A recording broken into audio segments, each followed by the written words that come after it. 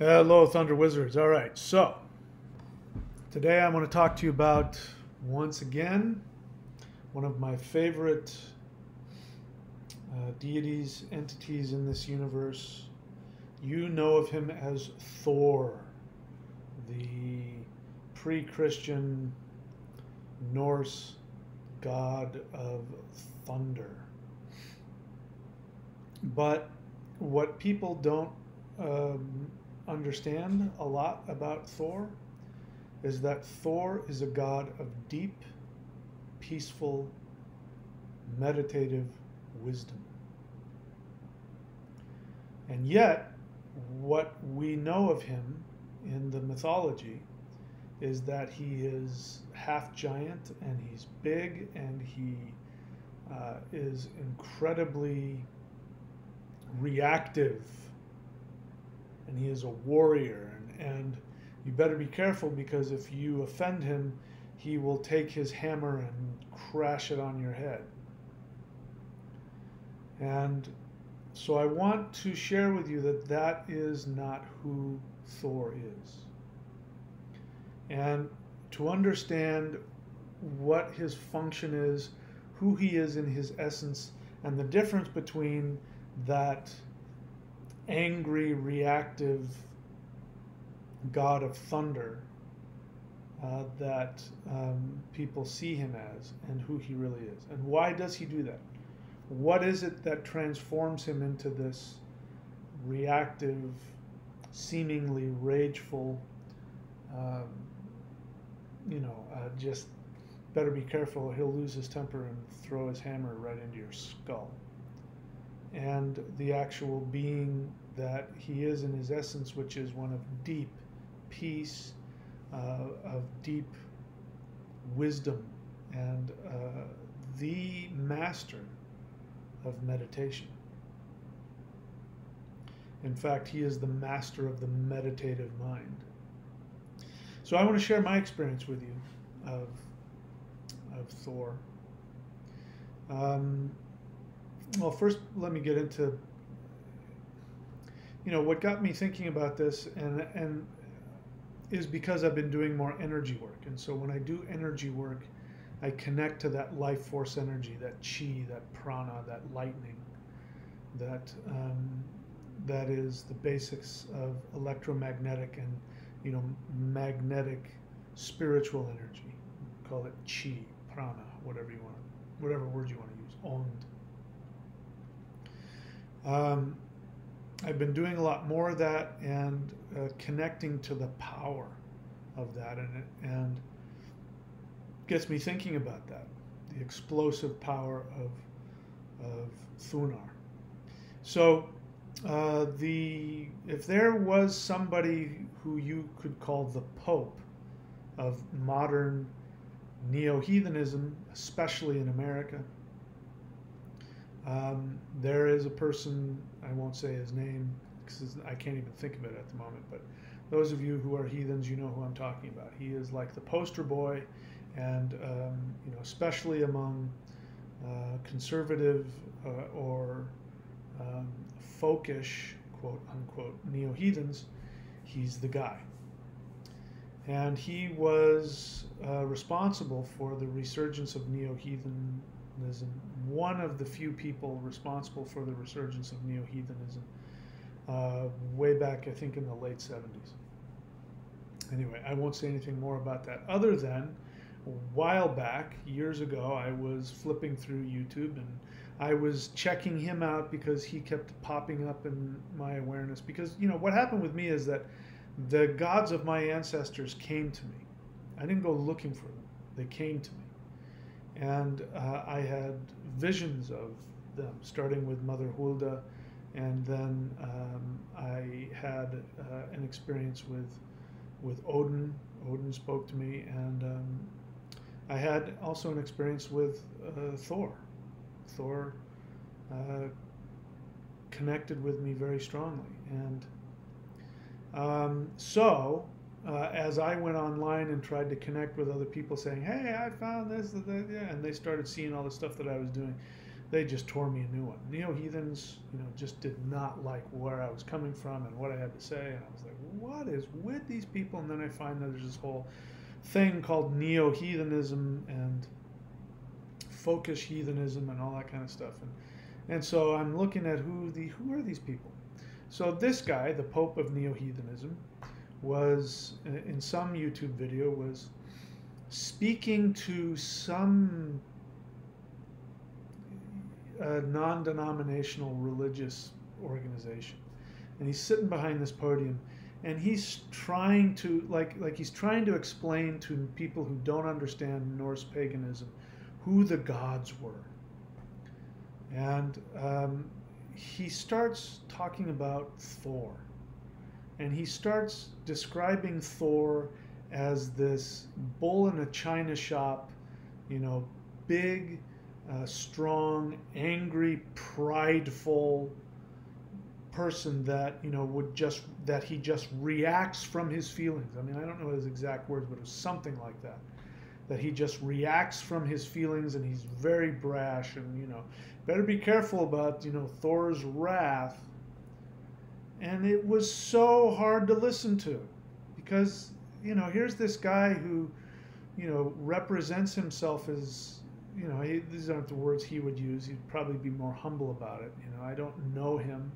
I don't see him necessarily as a bad person. I definitely disagree with him wholeheartedly when it comes to his idea of who can worship the Norse gods. But I don't know him, so I can't judge him personally. But he definitely did not know who Thor was, and whatever information he had gleaned from reading the lore, which is neo-heathenism for saying pagan scripture. Of course, they would never admit that they use, but that's the idea. But we're talking about the mythology. And if whatever mythology he's read about Thor, he's been very selective and very superficial and childish in his understanding of who Thor was. Because that is not at all who Thor is. Thor is not this brash, short-fused thug who, if you say the wrong thing, is going to explode and just, crack your head open. That's not at all who he is. He's not a bull in a china shop. In fact, he is the most even-keeled entity, among the most even-keeled. It means that when he goes to war, it's for a very good reason. He never just reacts from his anger. That is never the case. It doesn't mean that he doesn't have anger. And it doesn't mean that he doesn't explode. It just means that when he does, there is a very good reason, and it's not because he got his ego in a bunch. It's because there is something or somebody that needs protecting. And he explosively uses the lightning and the thunder to protect. It's interesting. I'm a drummer. I trained with African shamanic drummers, and I was just teaching a class today before I came here, and was turned on by an individual. I don't remember the person's name, but he was talking about certain drum rhythm, which is a shamanic drum rhythm. In Mongolia, Siberia, in the Americas, that typical drum beat that you hear is at 4 beats per second, I believe it is. That is actually something that will put you in a meditative state. And the reason why I'm bringing it up is because in the African tradition, there is a whole tradition of drummers who are initiates of Shango. Shango is none other than Thor. In fact, he has a hammer, and he is the lightning god. And so these are drummers, and they play, if I could if I had it, I would play it for you. The kind of stuff that they play is that same rhythm that will put you into a shamanic trance. And it puts your brain into the theta waves. This is a type of meditation. The banging, the hammer, banging on the drum is what, entrains the brain to go there. So Shango is that same deity, Thor, Indra, Thunar, the god of thunder and lightning. So, unlike the neo-heathen pope, my experience with Thor was a personal experience first, and then I went to the lore. This is important, because here's the thing. If you go into the mythology and you start trying to figure out who the gods are, you are going to project and impose your own internal reality onto it. So if you have been told that Thor is a reactive, angry person he's like a bull in a china shop and you better be careful, then, that's coming from either your projection or your lack of understanding. And, the understanding that we have of the Norse gods comes from academia, and academia, I'm all for going to college and learning, so don't get me wrong. But, modern collegiate system is also based in the Christian Catholic university system, and so there is a lot of that bias. And you see this in science as well. I won't get into that. I'm a big believer in science, so again, don't misunderstand me. But the superficial understanding of mythology, that mythology is something that our ancestors needed in order to understand the scary aspects of nature before we started becoming these scientific creatures. And so that superficial, condescending attitude, because it comes from that. What's happening is you had these Christian monks who would teach history or whatever it was, and they would go, yes, and our barbarian ancestors in the mythology, oh, the gods, but they were just such superstition.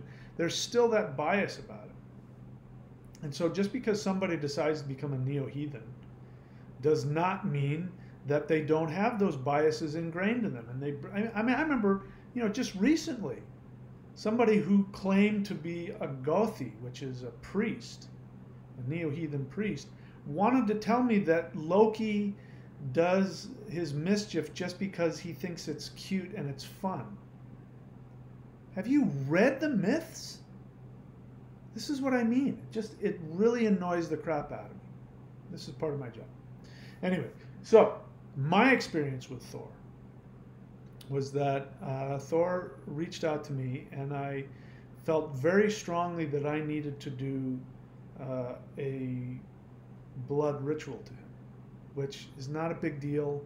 I'm not saying you need to go and cut the head of a calf off or something.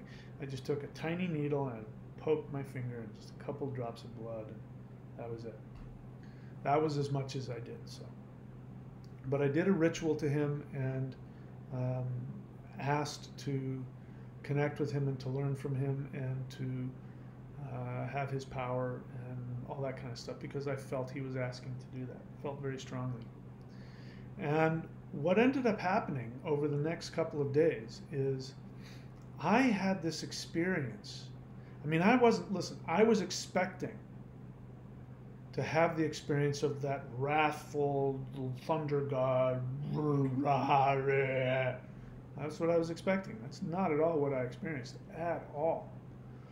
This was way back when I was living in Idaho, and a beautiful summer day, and I was sitting on the grass somewhere outside during some event, whatever, and I'm looking up in the sky, and I'm watching the blue sky and the clouds going through the blue sky, and this wave of blissful, peaceful, deep, loving, just one of the most beautiful and blissful, etheric energies just filled my heart and my body, and I knew it was Thor. And it was clear to me that he was saying, I am a god of the atmosphere. I'm a god that lives in the clouds, in the air. And you know, that the etheric energy of the clouds and the air and the atmosphere, that's the essence of who he was. And that was like, I was like, wow, that's Thor? So now we take a look at his name. His name in the Germanic is Thunar. Thor is how you know of him, but Thor is merely the Norse pronunciation, contracted, but his actual name is not Thor, it is Thunar. Thunar comes from two roots. By the way, if you haven't already, go to courses.thunderwizard.com. You can read my books about it, especially the first book, The Thunder Wizard Path, and you can read, I believe it is it Mounting Sleipnir or Awakening Sleipnir or both? I can't remember which. But you can see which one of those where I talk about the name of the gods, the names of the gods and where they come from. You know, and in those books you will find out that Frigga and Freyja are not the same goddess. They're two different goddesses. I will break down what their names mean. I've done it numerous times. The name for Ingunar Frey. Why is Frey called Ingunar? And Woden and Thunar. So Thunar is Thu, the drop of rain, also the drop of ambrosial nectar, also the moon, the essence of the moon. The moon is made up of Thu. The moon is not Thu, the moon is Man. Man was the original word for moon, which was also the original word for human being.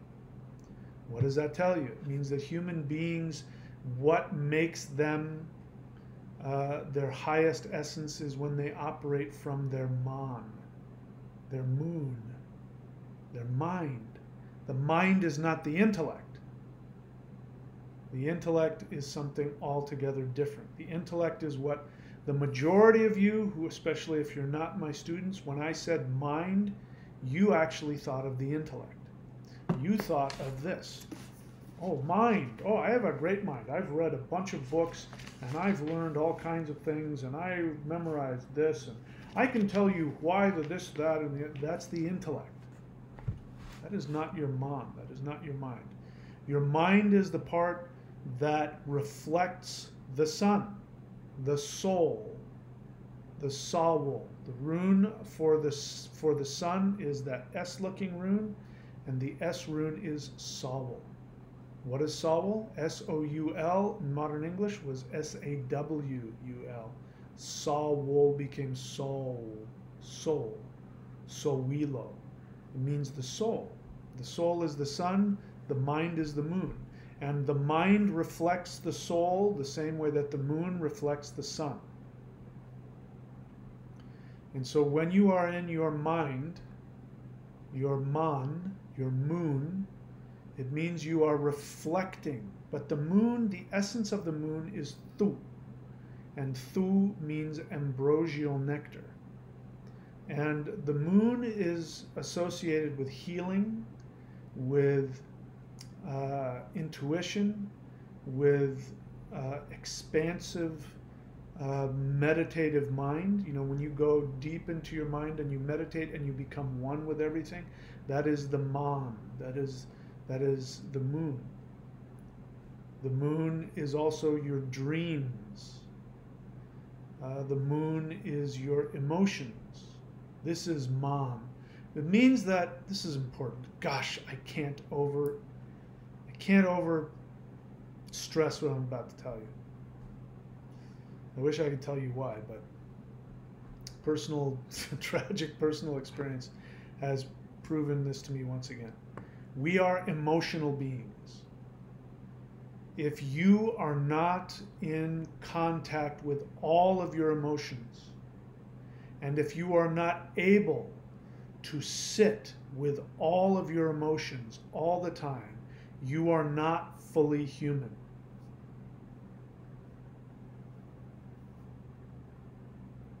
If you cannot sit with your love, your hate, your anger, your sadness, your happiness, your joy, your inspiration, your desperation, your humility, your pride, if you cannot sit with all of those feelings, you do not have access to your full mind, which is meditation. The whole point of meditation is to be able to have all of your feelings and take conscious, constructive action.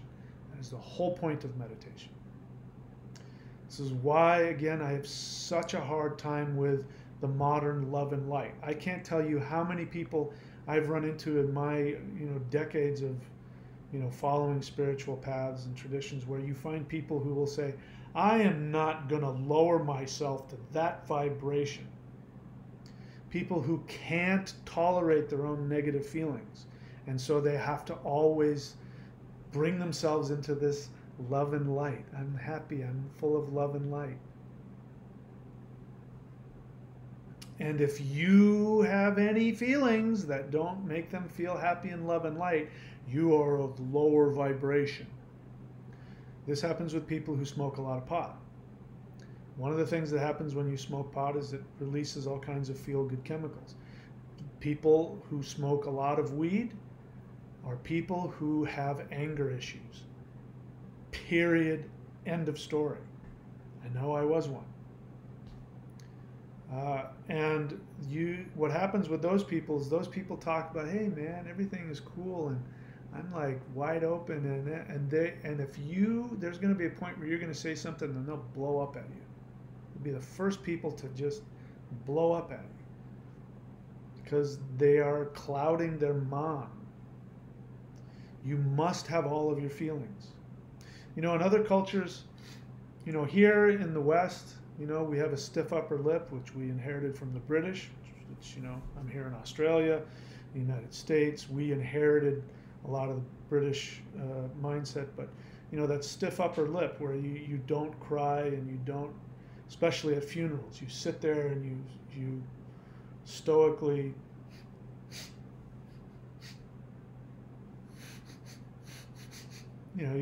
you hold it all back. You don't cry, you don't weep. That's not, white people don't do that. That is not what happens all over the world. There's some places, like I remember hearing from somebody from South Korea. This was a long time ago, but when somebody dies, people yell and scream and beat on the walls. In other traditions, you mourn for 40 days. You cry and you weep and you wail out loud for 40 days. I mean, in Hindu tradition, they take it so far that some women, some wives will go into the cremation grounds and light themselves on fire next to their dead husband. So they take it to extremes. And especially that whole 40 days, mourning and crying and weeping for 40 days. We would never do that in the West. But we are so disconnected from our feelings. And what ends up happening is that we end up really traumatized. We end up really disconnected and disjointed. And we end up a bunch of, with schizoid personalities. It's really awful. So, and like in, like Italian or in Latin countries, you'll walk into a family and everybody will be screaming at each other, yelling and screaming, wives and husbands throwing pots and pans at each other and all that. But I tell you, man, those people are there. Those people love each other. They love each other, but they express their feelings. They let it out. And a true, a true balanced emotional place is to be able to have all of your feelings with each other. You can look your partner in the face and say, I want to kill you right now. You make me so angry. You have to be able to tolerate that. Otherwise, you're not fully integrated. This is man, human. The word human is something else, but originally, in the Germanic languages, when we talked about humans, we called them man. Men and women, both female and male, were both man. They were moon. They were mind. They were emotions. And this is one of the fallouts of the Christian religion. It came and wiped that out and told us to stuff it down and, stiff upper lip and all of that. It's incredibly destructive. It's killing people. Stuffing all that stuff down will kill you. People are dying of all kinds of diseases, and part of the reason is they just don't allow themselves to have all their feelings. THOR, the Lord of the mind, the Lord of the moon, the Lord of the ambrosial nectar. THOR is seen as this impulsive, emotional person because he is the Lord of the emotions. My experience with THOR early on, again, I had that experience in the boo and the wow and all that. And I was talking with somebody, and I was not in my integrity. I was feeling judgmental and about myself. And what did I say? I'm trying to remember what I said. I was talking about THOR, and I can't remember what I said, but I said something trying to be self-effacing, having to do with my connection to him. And it was not. It was actually a disrespectful thing. And as soon as I said it, I felt inside of me this just rush of just emotion come out of me. How dare you, was the feeling. How dare you talk badly about your family? Now, at the moment I heard that, I felt like really guilty, like, oh my God, I just disrespected THOR, and I feel so bad. It wasn't until later that I remembered that, of course, once that came, and it came and passed. This is the true essence of anger, is that it's just an explosion that passes. It's the lightning cracking, and then it's done.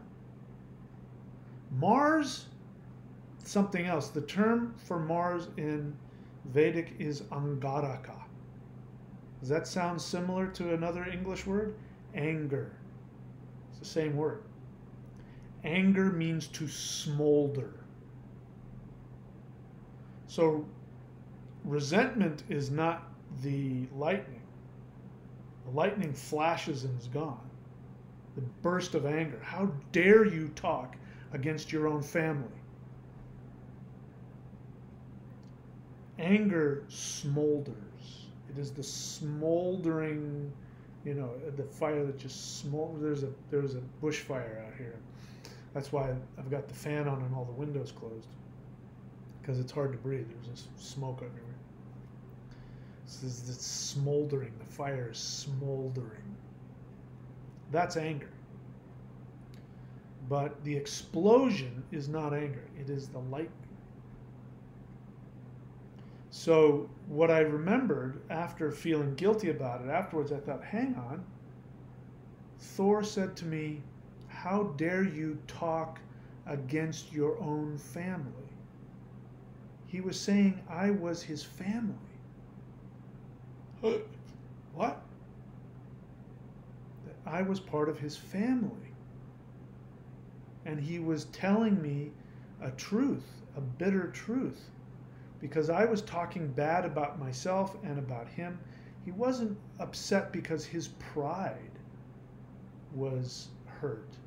He was upset with me that I had said something denigrating in a supposedly self-defacing way, a denigrating thing about my connection to one of my family members, which was THOR, the Lord of the mind, the God, the lightning god. He was hurt. Not because I said anything about him, but because in that moment I had disconnected myself from him. And that was hurtful to him, and he was scolding me because I was harming myself. And once that flash was there, it was gone. Now, those were two experiences very early on.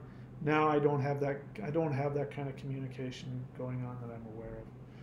But it taught me a lot about him, that the essence of him is the essence of love and peace, that essence of the etheric vibrational energy of the atmosphere, of the clouds and the blue sky. That is Thor. That is THOR, Lord of the drop. The lightning is when Thor goes to battle in order to release the healing, nurturing waters of life. So there's numerous mythologies in the Vedic mythology about Indra. Indra is Thunar. Indra is in Thura, the full drop king, full moon king, the king of the full moon. The mythology surrounding Indra and his lust for the Soma, which is the Thu. Thor lusts for the mead. Odin drinks wine, and Thor drinks mead. Mead is the honey. It is the nurturing, sweet essence of Thu, the moon. And so Indra drinks Soma, which is also the intoxicating drink of the elixir of immortality. He gets intoxicated by that. And so Indra is, the myth behind him is that what he does every month is he chases after the moon. And when the moon is at its full, I mean it's filled with Thu, with the nectar of immortality, when the moon is full, then Indra goes up and grabs the moon and wrestles it down. It takes him 2 weeks, and he wrestles the moon down underneath the earth. And when he has it underneath the earth, he then presses it. He flattens it and presses out all of the Thu, the Soma. And once he's done that, then it slips out of his grasp and flies back up in the sky. And the Thu comes out of the earth. It's the dewdrops. Dew, Thu, same thing. You can, anyway, I won't get into that. But that's the dewdrops that come out of the grass. And it looks like it's water coming out of the earth, which it is. It's as the earth cools down, it's all the sun is on it all day, but then at night the heat from the earth comes up and the moisture comes out, and that's why sometimes you go out at night and there's like this cloud on the ground. Your feet are walking through this cloud on the ground. That it's being released from the earth, and then it condenses on the plants. It's the Thu. It is the nectar of immortality, the dew. And it's because Thor has grabbed the moon underneath the earth and pressed out, squeezed out all of the nectar of immortality, and then it slips out from his grasp. And then that's why you see a sliver of the moon. And for 2 weeks, that sliver of the moon gets bigger and bigger and bigger until it's full again. It's like a ripe fruit. And then Indra flies up in the sky, grabs it, and wrestles it down under the ground. That's, this is who the lightning god is. Lightning is what he does when he's protecting humans, the man, when he's protecting the mine, the moon, because he's all about protecting the moon. He wants to protect the moon from those beings that seek to destroy it. And what are those beings? Those beings are the Thurses. Again, you have that root of Thu. And that is why the Thurisaj rune is the rune for, there it is, the Thurisaj rune, or the Thurs rune, is the rune of Thunar. You know, people call it a thorn, and it's this, you know, thing you use to curse people. People have no idea what the hell they're talking about. It just blows my mind how little people know. One part is true. It is a thorn. What does a thorn do? A thorn protects a rose. When, you know, you go to grab a rose and pick it, you better be careful because that thorn will prick you. And so you can use it to protect yourself from somebody who's trying to pluck your flower, your mind. One of the elemental symbolic symbols for the ether element, which is Jupiter, which is Thor, which is Indra, is flowers. So that makes perfect sense. When you want to give an offering of the ether element to Jupiter, you give flowers. And go to courses.thunderwizard.com if you want to get your astrology looked at, and I can tell you if in your chart the planet and the deity associated with the planet that you need most, maybe you need to offer flowers, which would be the ether element.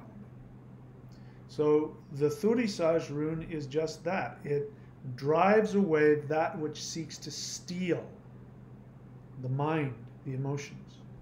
This is why Thor is fighting in the east, because the east is the direction of the ego, the self, and when the self gets bloated and can't empathize with other people, it becomes a giant. It becomes a thirst.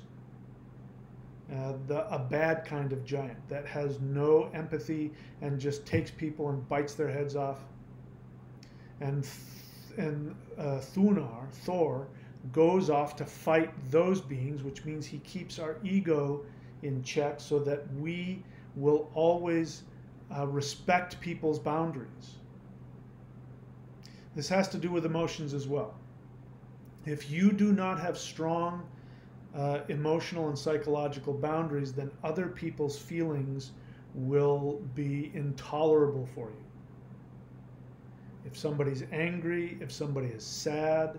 I can remember, you know, when I was at the memorial, you know, a few friends of my, when my fiance passed 2 years ago, a few of her friends invited me to come to a memorial, and there was one woman there that was obviously not comfortable with people's sadness because she was saying, hey, everything's okay, hey, you don't have to be sad, hey, look, she just couldn't tolerate people being sad. I often have the experience because I have a lot of feelings, and when I feel something strongly, you know, you can feel it. You know, I wish I could do something about it, but it's just the case. I have a lot of intense feelings. So if I have anger, or if I'm not in the best mood, you'll know it. Not because I'll be yelling and screaming. I don't do that. What will happen is you'll just feel the ground shake as I walk around because I'm having a feeling. But, you know, my true friends are able to tolerate that. They can be around me when I'm in those moods, and they know that I'm not going to say anything to hurt them, or they know that I'll work through it. But that is a sign of good boundaries, when you can be around people when they have their feelings. This is the mind. This is true meditation. And this is who Thunar is. He is the Lord of true meditation. In the Vedic tradition, Indra fights against Varuna, or is it Varuna? Vritra, sorry. Fights against the serpent of limitation. And he tears open the skies to let down the Thu, let down the drops of water. And so Vritra is limitation, who holds back the waters. And so this whole fight between Indra and Vritra is the same as Thor fighting against Jormungandr, which is the serpent that encircles the world. He brings limitation. So there's this constant battle between Thor and limitation. He never wins. It's a battle he never wins. And if he ever did win that battle, we would all lose our lives. It is the battle of the electromagnetic force against the force of gravity. It is what keeps the sun from burning itself out too quickly. It is what keeps me from falling through this chair, because the force of gravity is pulling on me, trying to pull me to the center of the earth. But because of the electromagnetic force that binds the molecules of the chair that I'm sitting on, I don't get pulled down through the earth. Thor in the Norse mythology goes with Loki to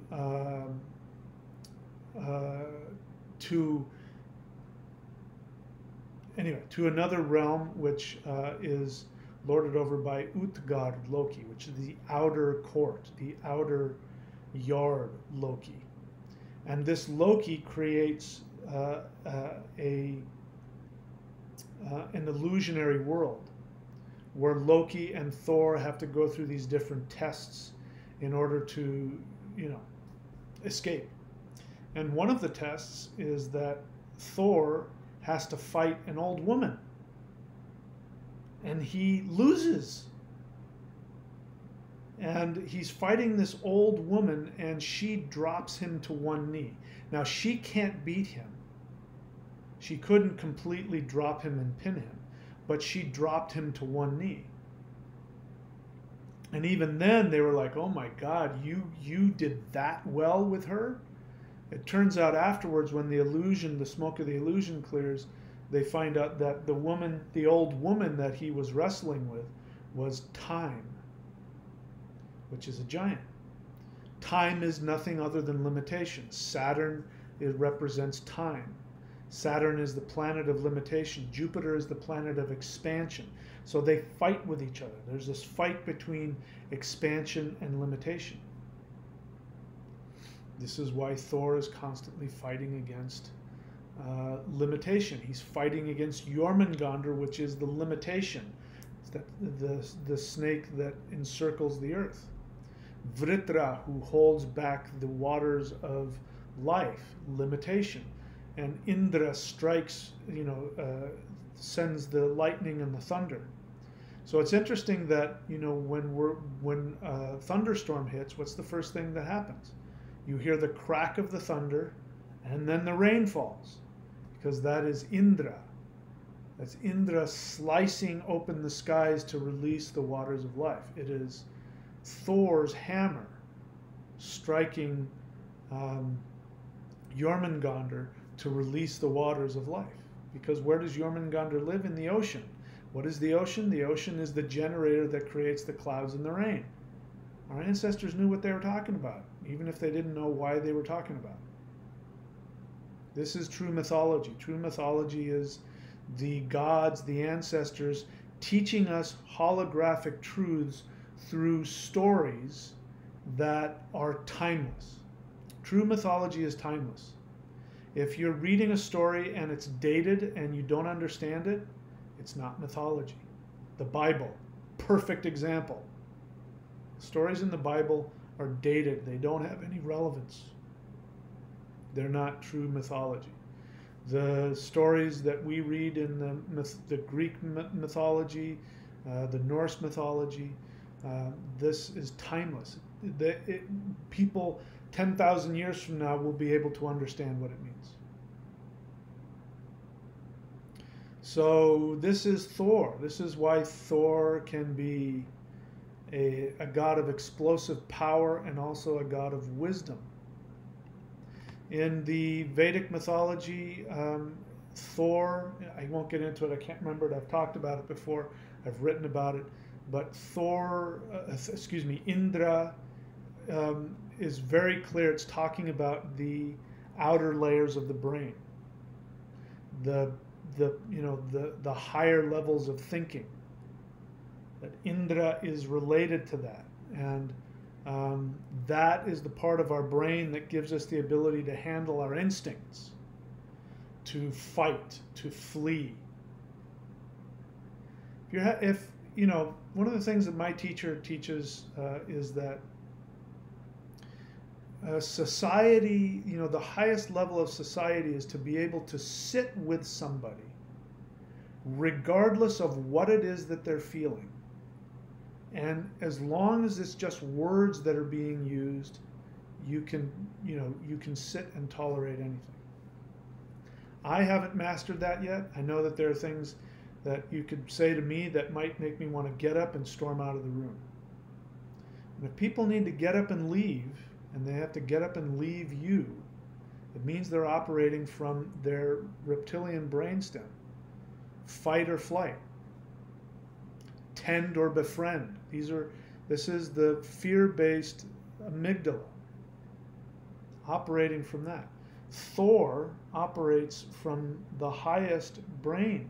When we're operating from fear, our higher brain doesn't work. In fact, when you get super regressed, what ends up happening is you don't remember.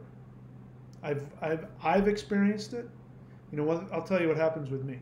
If I'm like, especially in a relationship, if I feel as though somebody has attacked my integrity or judged me in a certain way, I will regress, and I will go into this place where I get very hurt and I get very angry. And you could apologize to me. I mean, you could apologize to me 5 or 6 times and I won't hear you, because I'm so wrapped up in trying to get you to understand what you did to me. That's one of my failings. I'm learning, I'm getting better with it. But, I've also experienced it on the other end. When people go deep into their emotions, into their fearful emotions, anger, rage, fear, sadness, trauma, they go deep into that, they don't remember. They remember or they misremember. Whole chunks are gone out of their memory. This is the reptilian brainstem, and THOR represents the ability to have all of your feelings, to sit above them, to sit in that meditative mind where you are in all of the feelings, but you can see things from above, like the moon. You can look down on the earth from above, but you still have all of your feelings. This is why THOR is the priest. And in ancient times, THOR was used to sanctify the sacred space, the Ve, the temple. He was used for that reason. He's the priest. The essence of THOR is that of a priest. He only becomes the god of lightning and thunder when he is cleansing corruption and negativity. That's why THOR fights against the Thyrses. Back in those days, we didn't have the word demon, like we do now. A fallen angel, a demon. But the closest that our ancestors had to demons would have been Thyrses. And THOR fights them.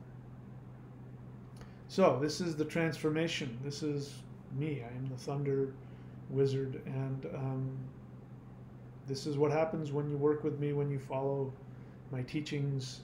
At some point you will be transformed. Anyway, neo.thunderwizard.com if you want to learn the 4 tools to be able to master this universe. Courses.thunderwizard.com, you can find my books. I talk about all this stuff. My books, my DVDs, all of my online streaming video courses, all of my services, including astrology and rune readings. Subscribe, hit the bell button. And before it's too late, I have to say thank you to Grace Channeler. Grace is one of right now my only producer, and that is somebody who subscribes at the second to highest level is a producer. And so I give thanks to her, and you can check out her channel, her website, gracechanneler.com. If you want to become if you want to support the channel and become a producer, you can go to thunderwizard.com and scroll down and subscribe at that level. If you want to become an executive producer, which nobody has done yet, you can do that as well. If you have the means and you want to support the channel, that's why, and I'll put your name up and thank you and send you to send people to your website if you'd like. So that's it. We'll keep talking about all this stuff going forward, but I just wanted to talk about Thor and the mind and the emotions and how the thunder god can be explosive and powerful and still be the god of the meditative mind. All right, that's it for my ramblings for now. See you guys later.